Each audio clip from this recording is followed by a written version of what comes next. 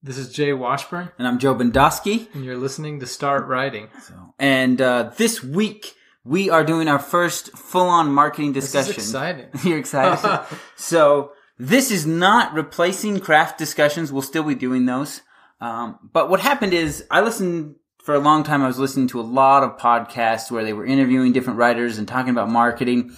And this essentially became the shiny ball for me. I would chase these different things and different things that they would say.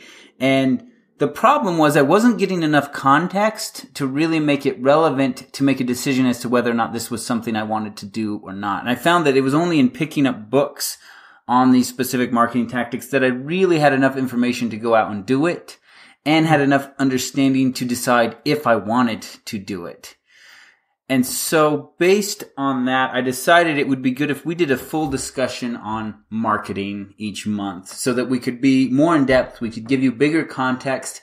And so instead of saying, this person's making a ton of sales using this technique, I'm going to go try it, and then you fail at it, we can say, this is a technique being used. These are the genres they're writing in. This is what they've done in the past that makes that tool work for them. We can give you bigger context. We can give you closer, tighter examples about how it's working. So I think it'll be more useful than the marketing minutes. So those are going to go away, and we're just going to do once a month a full discussion on marketing itself. And so that's kind of where this is coming from. Is my thought that it would just be more helpful to have it all in a chunk instead of those tidbits, because I myself, was getting frustrated with the tidbits I was getting from the interviews I was listening to. Man, and this topic is just huge.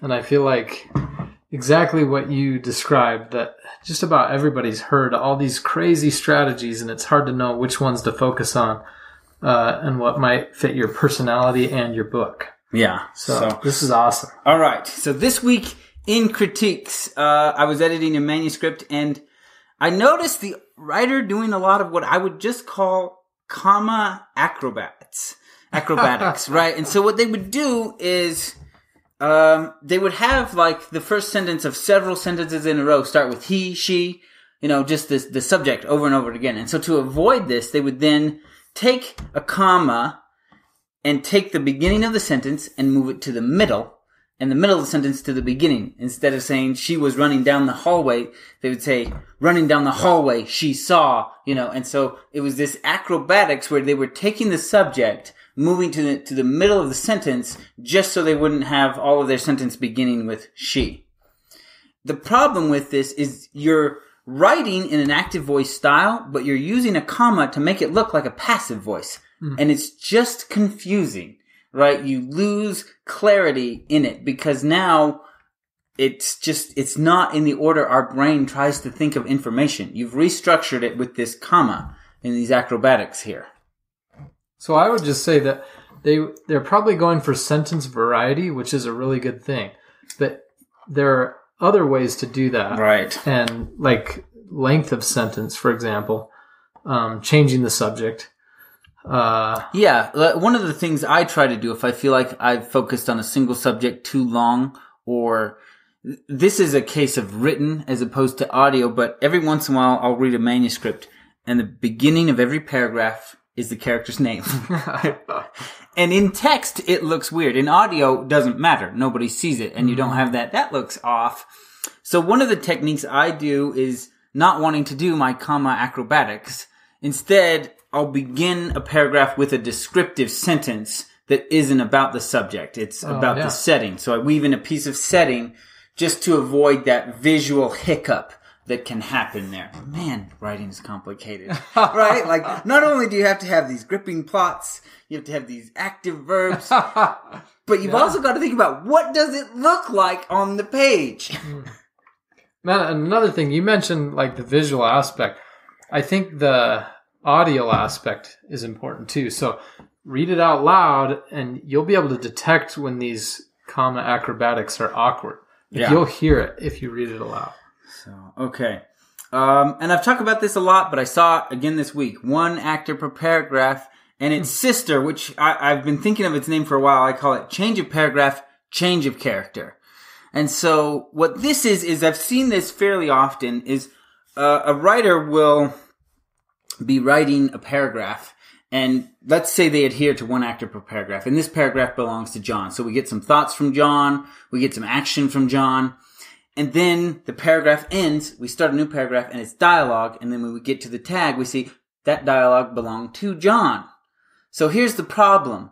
When we're dealing with one actor per paragraph, when you change paragraphs, I assume you've now changed characters, particularly when you're dealing with dialogue. Because it's like, why would you have made a paragraph? I would say always. Always with dialogue. You change paragraphs, you change speakers in dialogue. And so if you have this actor's paragraph and then you put the dialogue in a separate paragraph, unless that dialogue begins with the character's name, like an action beat, and then flows into the dialogue, I'm going to think it belongs to a different character. And so don't do that. It's as simple as that, right? So one actor per paragraph, and change of paragraph means change of character. So don't pull that dialogue out from their action paragraph. If John has an action paragraph, put the dialogue at the end of that paragraph. So I just gotta... You taught me this rule a couple years ago. Yeah. And to be honest, when I first heard it, I was like, nah, not necessarily. Like, I kind of had some resistance to it. But so my full-time job is actually in the user experience industry. So, like, I'm creating software and trying to make it easy to use. Right. And this is a usability feature of your book. Like, if you follow this rule, it's just going to be so much easier for your reader. Yeah. And you want that. Yeah. Yeah. I've had people point out that when I talk about writing craft, they say, you think about how the reader looks at it so much. I was like, I do, because I read a lot. And if I trip for a moment in a book over a line, over a paragraph, I immediately say, why did I trip? What happened here? Why is this not clear? And why is this confusing? So, like when I talk about post-dialogue description as the worst thing, I always point out there are best-selling writers who do it. There are classics that are written that way. People write that way because it's done. But the problem is it doesn't think about how does the reader read that? Because if you describe how a dialogue should be read after it's been read, you are wasting your words. And you're messing with your audiobook narrator's mind. Yeah. You're making it hard on that audiobook narrator too. So, okay. And another thing I saw this week was cause then effect. Now, I was seeing this a lot done with comma acrobatics. So people would say, like, his knee crunched down, or there was a loud crack as she kicked him in the knee. Well, if you say there was a loud crack as she kicked him in the knee, you've told me the effect and then given me the cause. And that's not how the human brain thinks. We want cause, then effect. And without that, we stumble. It's confusing. Be like, why was there a loud crack? Where'd that come from? Why is that there? Be like, she kicked him in the knee. Be like, but didn't she kick him in the knee before the loud crack? Like, shouldn't that have happened first? So, yeah, and like I said, a lot of times when this happens, people are doing their comma acrobatics. But whenever you're looking at events, cause then effect. Always. It sounds basic, but a lot of writers, will jump the gun on that. Well, so yeah, I'm processing this. So really the kicking began first. Mm-hmm. But really these are two simultaneous, somewhat. No, but the kick is what causes the sound. When we break it down to the milliseconds, the kick comes first. Is initiated. Is the cause of the sound. It is its impact. So when in doubt, break it down to the millisecond. I like it. Yeah. So, okay. Travis has some stuff for us here. Yeah, I've been on a Michael Crichton kick. I've been rereading all his books. And I just read Sphere, and I noticed something really cool that he did. So Norman is the main character, and like in the beginning of the book, he gets this essentially call to arms, and he's got to travel from like California or something on a bunch of sequential flights down to Fiji. And then when he arrives, he and the rest of the team get briefed on what's going to happen. They're going to go down under the water, right? When he gets there, though, he starts dozing off during the briefing. And so he misses basically everything that he was supposed to know before he goes down there. And this was super cool because it then allows him, as the lead character, to keep asking questions as he proceeds. So you can So the exposition for the character should have happened all at once, but it doesn't. It happens over time. And that just was like a really cool effect, like a cool tool for the narrator to use for us readers, like we slowly get to it. But I think it's important to notice that there was a good reason for Norman to fall asleep. Like, you would be tired after 24 hours of travel. And so it made sense for the character to do that, but then it was also a great tool for the writer. Anyway, I noticed that and I was like, oh, this is sweet. This is genius. That is genius. Like when you told me about it, I was like, that is brilliant writing. Like he had this huge chunk of exposition.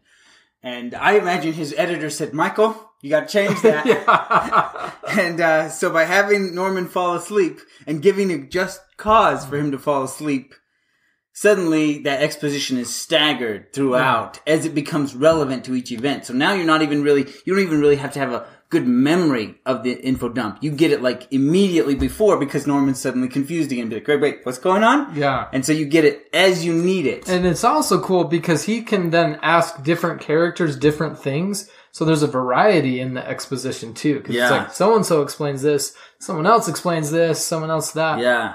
It's really that is brilliant. I'm going to have to check out that book just for that reason. Yeah, it's cool. So, okay. So discussion this week. I'm going to mention this up front. So here what we're going to be talking about today is deciding on your marketing path. Now, all of the elements we talk in here, probably each of them is going to be its own full discussion in greater detail. But today we want to talk about the path that you're going to choose to really focus on and talk about the differences between the two paths and the information you're going to want to look at to pick the one you're going to follow. So in the two major paths we're looking at are email list building versus ads. Now, you're going to need to do both eventually. But what we're talking about here is the big focus, right? So if you talk to ad-focused writers, they will say you're going to be looking at those ads at least once a week, ideally once a day. You're going to be tweaking and adjusting and improving them. If you talk to an email list builder, they will say set it and forget it, right? You set it once, check it maybe once a month, kill the ones that aren't getting good ROI, keep the ones that are, right? And so... Wait, you're saying forget the email list. So you're not looking at your list? No. Set it and forget it, your ads. So an email list builder will say set it and forget it on your ads. Once you get them working, you don't worry about them ever again. So because their focus is building an email list, they just do ads on the side. Right? So we want to look at, these are the two different paths. And the big piece of information that is going to decide which path you follow is how fast do you write a book? And the reason for that is if you're an email list builder, let's say you've got 40,000 people on your email list, right? So when you release a book, you can get a ton of sales from that. You know, thousands of people are going to be buying a book when you release. But let's say you're also paying, $600 a month to maintain that list to your provider and you release a book once a year. Is the cost of maintaining that list going to be offset by that once a year release, right? Because I've encountered writers who had 15,000 people on their email list, but they were only producing a book a year, maybe even less. And they're saying, I'm losing money. I'm selling thousands of books and losing money. Wow. Because they weren't writing fast enough to be pursuing that path. Wait, so what was costing so much? Maintaining the email list, right? So just the overhead for, for the email list or whatever. Yeah. So and then conversely, the recommendation we made to this author was stop trying to be an email author. You don't write that fast. You're an ads author. An ads author, if you're writing one book a year, that's fine because you're trying to generate your revenue through your ads. And so you're going to be spending, more time looking at your ads, adjusting and tweaking them, but you're not paying an overhead for a big list, right? So an ads author, the purpose of their email list is beta readers and early reviews. That's why an ads author is going to have a list. And it doesn't need to be a big one, If they're hyperactive, 100 is plenty for an ads focused author. Like, I release a book once a year, and my people love it. I've got 20 beta readers, and then I can pick up 60 reviews on launch day from my people, right? And my list is only 100, not a big deal, right? Whereas let's say you're releasing a book a month and you've got 40,000 people on that email list, and let's say 20,000 of them buy it, you're making a killing. You are making a killing off of that email list. And even if the overhead is $600 a month, doesn't matter, because you're making far more. It is worth it to make that big list. So you'll hear authors say, build the list, build the list, build the list. I'm saying the list depends on how fast you're writing books. If you're not writing books fast enough to cover the upkeep of a big list isn't for you. So my thought, I have never dealt with the problem of having such a big list that there's a high overhead to maintain it.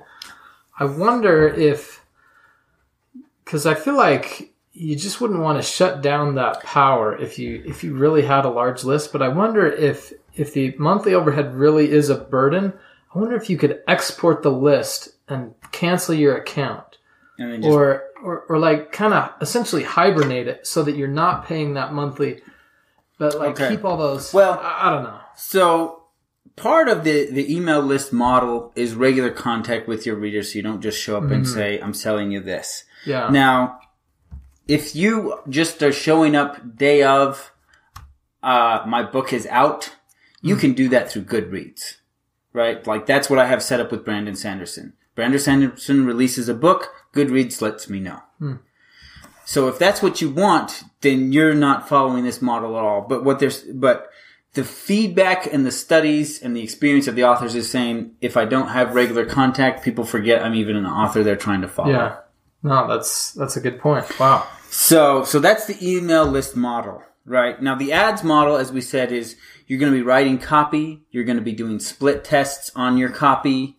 You're going to be writing a lot of ads, like 100 ads, 200 ads, killing them off, adjusting them, tweaking them, looking at them a lot. You'll be increasing or decreasing the bid, at least once a week as you narrow down, increase your ROI. The difference is that if you're releasing one book a year, you can do that and make your profit, because your ads are as long as you're watching your ads closely, you're making sure you're getting a good ROI and return on them. And so one book a year is not a problem because of the way your model's set up. And you just slowly build up your list of books that way. So they're two very different things and two very different approaches to marketing your book and being able to sell your book. But the big difference is how fast can you write a book? Because if you can't produce fast enough, the email list will crush you. Okay, so we're going to talk about what you're going to do with it, why the email list. So we talked about how fast you write. So the email list, you're going to be able to pull beta readers from it. You're going to get reviews from it. You can get sales from it.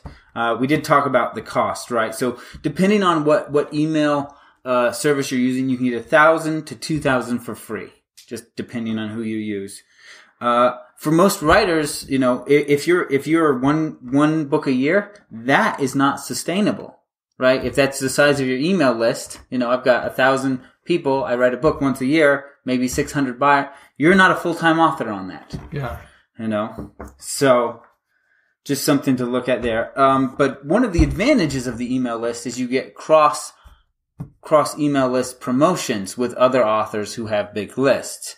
Now, if you're an ads author, that's not something you're going to appeal to authors with big lists about, They're like, I've got 30,000 on my list. How you got? He's like, I got 120. It's like, I'm not sure we're going to trade lists. And so that's not an avenue you're going to be heavily pursuing if you're not writing a lot of books. But if you are, it's a great way to tap new audiences, to get your name out there. It's a very powerful tool that way. But again, you need to be an email list author, producing a lot of books, maintaining constant contact with your list, So you'll hear people talk about that. But again, it is about a certain type of author who's using a certain marketing plan. So ads, the cost is up front. You're going to be paying so much before you get the clicks. They do build slow, and it takes a couple months to figure out which ads are working, which ones aren't. It's a slow building process. The upside is it's a solo, right? It works on one book. It works if you're not a series writer, right? It still works. And the upside is it's low budget. You can do $5 for a month if you want in ads. Or, you can set the caps anywhere, you can do $100 a day on an ad if you want. Just, you can kind of set that up. So they're low budget and you can kind of manipulate it that way. So building a list, one of the two big ways, are giveaways. Sometimes that's a book giveaway. Just this morning, I actually heard Nick Stevenson talking about his technique for building his list. He's an email list builder. Is he has a free book. He gives that book away. And then when you get to the end of that book, there's another giveaway at the end if you go to the website and get it through your email. Is it a sequel? I don't know if it's a sequel or a short story. But it is in another book, whether it's short or long, I don't know for sure. But yeah, so that's how he's getting them. He has a free book that people can find, or there's promotion sites like Insta Freebie where you can then promote it and gather emails that way. And then at the end of the book, he says you can get even more free if you like this, just for your email for me to send it to you. And then that's how he's building his list. It's very effective. You can do giveaways like Kindles and whatnot. Now, I'm going to caveat this because doing a giveaway to be effective, you have to have a fairly decent social network already built. And so building that social network is, the technique I hear is the Twitter 6. Every day you follow 6 people on Twitter. And the technique I find the most useful is I find authors similar to me. I click on who's following them, and that's the people I follow. Cool. And you get effective subscribes that way, or? Yeah. I get a lot of people will retweet the stuff I'm putting out about my book or about the authors we interview, and it likes and stuff. And so it's definitely a relevant audience who are interested in the kind of content I'm producing. Yeah. So, but yeah, and so I've built up to just under 10,000 that way. Just a lot. Yeah, it's a lot. Just by doing my Twitter 6 each day. Actually, I probably end up doing 10 to 15 because when you click on somebody else's list, it's so easy. Just click follow. Yeah. So you can go through it fairly quickly and whatnot. So make sure you're releasing tweets as well. You can take quotes from your book, highlights from your book, reviews of your book. You can mine your reviews for the tweets to put them out there. So that's about building that social network, because in order to promote a giveaway effectively, you need to have somewhere to promote it. Now, putting a book up on Amazon for free, you can get some traction that way. Or you can even run ads on a free book to try and, build the audience that way to hook them into that email list.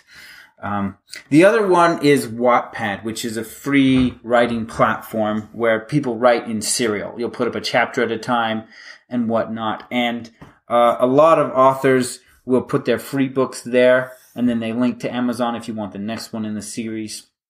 Again, having a fairly strong social network is definitely going to help you do that.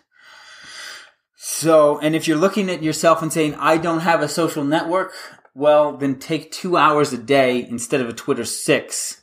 Build a social network. Spend a lot of time there. Go on to Facebook, join groups, comment, interact with people, and build your social network out that way. So like I said, we'll go into deeper on all of these. I just wanted to mention that I think, this is my approach even. Like I think about social networking, or this is how I used to think of it. And I want subscribers, right? There's something I need. And so I go out there and I'm eager to take, right? I need something. But I think it's really important to go out there with a giving mindset. How can I make worthwhile contributions in these various communities? That's how you're going to build a real network, not by trying to grab. Yeah. So developing ads, going the other route, more of the writers who take longer to write their books, whether it be they've got less time or they just take longer to write a book. I do a lot of research. I came to the conclusion very quickly, I'm not going to be a book a month guy. That's not me. I like my science. I like my history. Yeah. And it's got to be researched and double checked. And I like to revise and make sure I have a really polished, tight manuscript. So in ads, again, you're dealing with solo books versus series. And The big difference here is you can look at that as total profit, because when you have someone buy into a series, you're going to have a percentage rating on how likely they are to finish this series, and that dramatically impacts the ROI, right? So if it takes 7 clicks at 10 cents, it means it's 70 cents for them to buy the first book. Let's say the first book you're making a profit of $3, right? So you're profiting $3. Off of that, you lost 70 cents, so you're making $2.30. Well, you make $3 on the next 2 books on 30% of those. Let's say 50% just to make the math easy. Right? I like that. So for 50% of those books, you're going to make another 3 and 6. So your total profit for each person buying in is so it's $2.30 plus the 6 puts us at $8.30, and then that 6 is cut in half, right? For half of those people. So we take off $2 there, and that is your ROI, right? Per click. So at 70, so you're making $6.30 at 70 cents, right? That's your cost. Well, if you're making $6.30, then you can up the cost of that ad because you're making so much on the back end. And this is where a lot of people struggle with Facebook ads and Twitter ads, is that the cost of getting people to buy usually ends up being $1.30 or even $2 in clicks before they get somebody to buy. Well, if you're only selling one book, it becomes really hard to make a positive ROI, because your profit is maybe $2.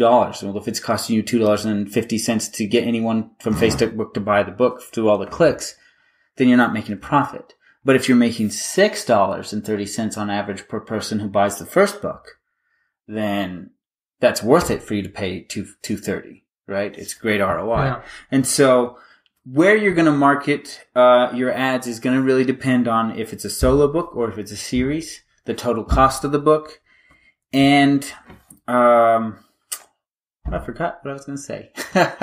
So I'll just... Oh, and if the full series is available yet, right? Yeah. If you're writing a series and be like, but it's a series, be like, well, you won't know what your read-through rate is until the series is done. Yeah. And you're going to get a lot more fall-off or fallout from those early readers. I would say fall off, yeah. They're not going to... They won't come back because it was 6 months later you released the next one in the series. So that's where Amazon comes in, that's where most writers get the lowest cost to purchase ratio, because people are there to buy books, right? They're on Facebook to chat with their friends, see what's going on. So people read the news there, and then you're selling them a book. So they're not as interested in buying a book at that moment. So it's harder. It usually takes a lot more clicks to get a purchase off of Facebook, and you're competing with advertisers when you're selling a book on Amazon. You're competing with other books. When you're selling a book on Facebook, you're competing with people who are selling products that are cost over thousands of dollars. So they don't care if they throw $20 at an ad. They don't care. They're going to make, $1,000 in profit on the back end. So that's another thing that drives up the cost of your clicks on Facebook. So again, that makes sense. Twitter and Facebook tend to be really hard marketing platforms unless you have a series and good read through. But there's other elements you can get from Facebook and Twitter that you won't get from Amazon. Facebook will tell you the age group and the gender of the people who are clicking your ad, and that can impact how you write copy on Amazon. And then the third method is just leveraging your existing social media platform to sell books. This is a lot of work for very few sales unless you have a huge network. So this is posting your stuff on Facebook, Twitter, Instagram, and Pinterest, and just trying to draw interest that way. So if you have if you've got 1 million followers on Twitter who are active and really eager to follow your stuff, you can probably use that and sell a lot of books. But if you've got 1,000 followers on Twitter, 500 friends on Facebook, I don't know Instagram numbers very well, then it's not going to be a very effective tool to go out and try and sell in that arena. So social media posting, you've got to make sure you've got a large social media for it to be worth your time. So even for me at 10,000 followers on Twitter, it's not worth my time to really push my book a lot. I use a scheduling software. So like a month ago, I scheduled tweets through December on the book. Wow, really? Yeah. But it only took me like 10 minutes. I wrote up like 3 different ads. I scheduled them like twice a month through December. What tool did you use to schedule? Hootsuite. Cool. So, yeah. So, there are tools that can make that easy. But again, I don't have a large enough of a social platform to really push my books effectively that way. So, actually, I almost want to sum up right now. Is this a good time to sum up? Yeah, that's everything. As I mentioned, this is kind of the summary of each direction. So you can kind of look at how fast do I write? Which path am I going to follow based on that? So as the months go on, we'll probably, do a specific episode on each of these things, look at how to start from the ground up, go from there. But we first just wanted you to have a direction, because I've seen a lot of authors going one way or the other, and they get frustrated. And, again, it's a common thing where you're just like, this isn't working for me. I'll try something different. This isn't working for me. I'll try something different. So look at how fast you write a book and then say, if I'm going to study marketing, I'm going to pursue it based on how fast I'm writing books. So this, we just covered a massive topic, just from a very high level. Yeah. But I would just say to you listeners, it can be overwhelming, right? Like you hear all these different things. And I think being overwhelmed could make you not do anything. So this is your homework. You need to think about either setting up an email list. So go to MailChimp.com and set up the little extension in there so that you can start collecting emails. Or you need to go to Amazon Marketing Services. I think it's ams.amazon.com. And you need to go set up your first ad. Yeah. All I'm saying is you should start on one of these 2 paths, and you should just do something very basic. Yeah. So that all of a sudden you go, you know what? This is a huge topic, but I can do a little thing right now. Yeah. And I think if you get started down one of these paths, it's going to grow. You're going to gain momentum as you go. Just start small. Yeah. So, and my experience with ads is don't write 1, write 3. It takes 2 minutes or less to write the copy, write, check it, make sure your commas and your capitals and everything are good. Yeah. There was a girl in one of the groups I'm on, and she had written up her copy and she was posting it on there, be like, what do you guys think? This is going to be my Amazon ad. And the first thing I said is, don't write 1. Write 10.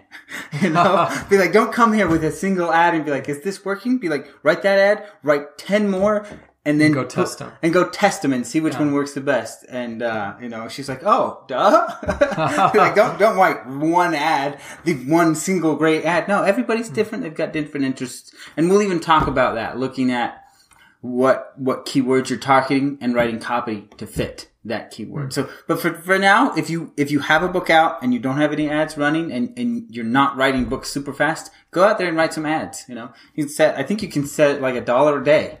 And you probably won't even spend that much. Yeah, you'll be lucky to spend 10 cents your first day. Yeah, this is a side note, but for some reason, Amazon will not spend your money easily. No. Although you do got to watch out, because occasionally they will. You want to. Anyway, we'll get more into it later. Yeah, we'll get more into it later. But yeah, so like I said, this was a summary and overview. What we wanted you to look at is the type of writer you are, and then pick the path. So if you're going to buy a book on marketing, make sure it's one at your kind of marketing that fits your writing style. So if you're, writing 1 book every 3 years, you're not buying a book on email list building. That's not how you're going to make your money. You just don't write that fast. Yeah. So, all right. As always, we would love it if you would leave us a review. We're changing the way we're going to do the giveaways. I am going to probably just give away an Amazon gift card. to a random person on the email list. And I will send you an email, and then you can, contact us, and we'll get you the gift card. So we're changing it. One, I think the gift card will be more appealing, but two, you've got to be on the list to win. And so, that's just how we're going to do it from now on. So trying it different. We'll see how this goes for the next 2 months. See if it does it, if we get more people interested and joining for that. Because the audience is large enough. There's 15,000 of you. I don't know if you guys know that, but there's a lot of you. Yeah, that's sweet. You're a very quiet group. We don't hear from a lot of you. So we thought this would maybe motivate people. So it'll be $20 this first month. We'll see what happens and look at it next month, what we're going to do then. So if it works well, it'll go up. If it doesn't, stay the same and probably die out, and we'll try something different. So just experimenting, seeing what's going to happen. Do you have anything else? I think that's it for me. Yeah, I'm good. All right, Guys, thanks for listening. That's the end of our episode, so it's time to start writing.